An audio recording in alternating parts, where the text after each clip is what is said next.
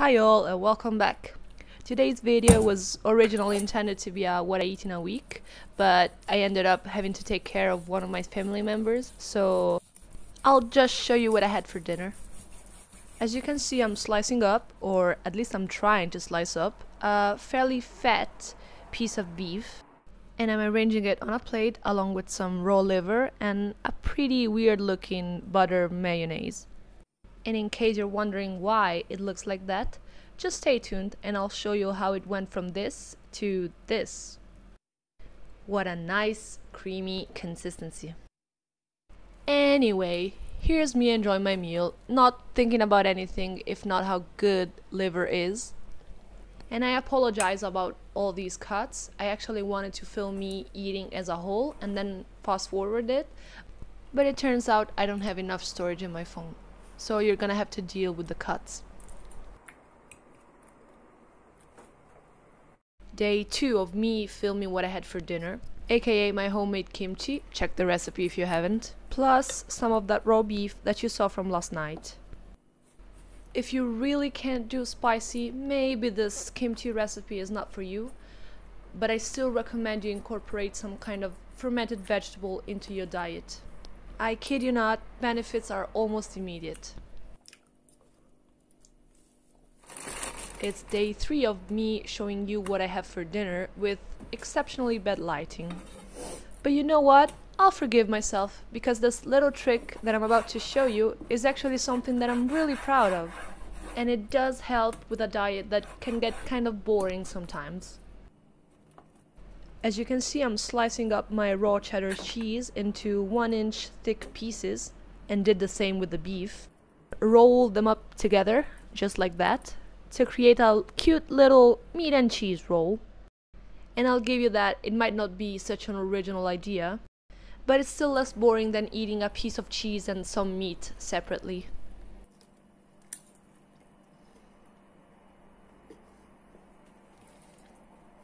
I'm normally used to finishing everything on my plate, but this was too much even for me, so I had to give up. The problem with this mayo is that I didn't use any type of vegetable oil, so it didn't really turn out very nice. So what I'm showing you here is Agnes von der Planet's recipe that does actually contain some olive oil, but it's so much better. I only added a little more lemon juice than it does because I like my mayo sour. But it's just my personal preference, and you can adjust it, of course, to your own taste.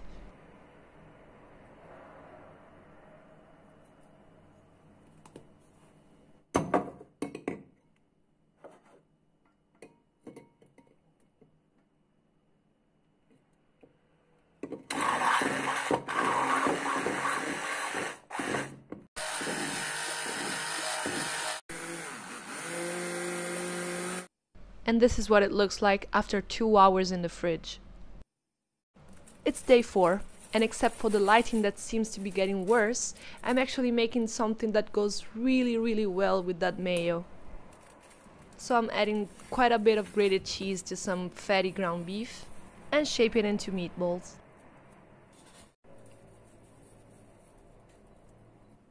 And these bad boys taste even better than they look.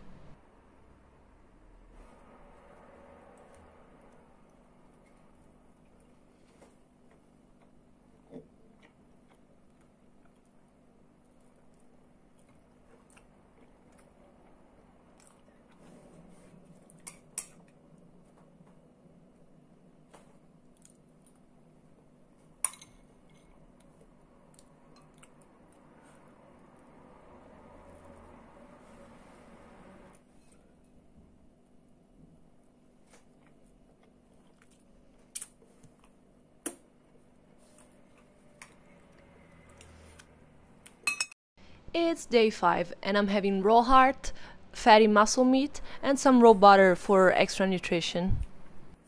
In case you're wondering, I'm only eating beef this week because this is what my local farmer had available for me. And when I put my hands on other kinds of meat, you'll get notified. And dinner number 6 is just some good old ground beef and raw butter. Not fancy, but definitely satiating.